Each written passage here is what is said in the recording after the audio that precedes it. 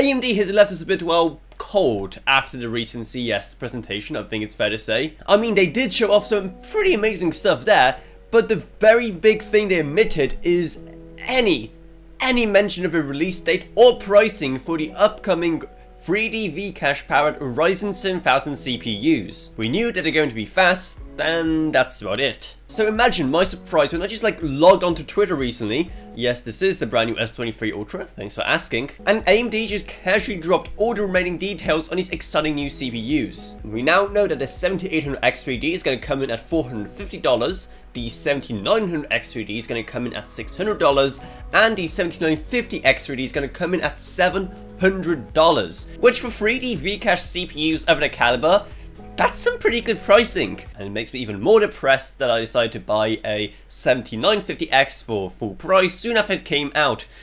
Buyer's remorse is the worst. But AMD not only revealed the pricing, but also the release date, with the 16-core 7950 X3D and the 12-core 7900 X3D coming out on the 28th of February. And what's actually interesting is that the most anticipated of these chips, the 7800 X3D, is actually coming at a later date. Maybe AMD just needs a bit more time to make a few more of those, because let's be honest, they'll be the best selling ones. And if I were AMD, I'd probably also reinforce the offices a bit more, so when angry fans decide to storm them because they just ran out of stock of the 700 X3D almost instantly, they'll at least be prepared. But enough about what some random guy on the internet thinks. What do you think of these CPUs and the pricing? Let me know down in the comments below. And while you stay here, maybe check out our Patreon, because even a single $1 a month truly goes a long way. Well, you get awesome perks as well. I'd also like to thank my existing patrons, Gavin Burns, Ryan, Oki B, Justin Rage, Ella Vroniak, Bardosh Welcome, McSumner, Shane Warcraft, Lansby, Jesse Hubman, and Shannon Odgun. Down in the video description below, you're also going to find our merch store, our Discord server, and our social media links as well.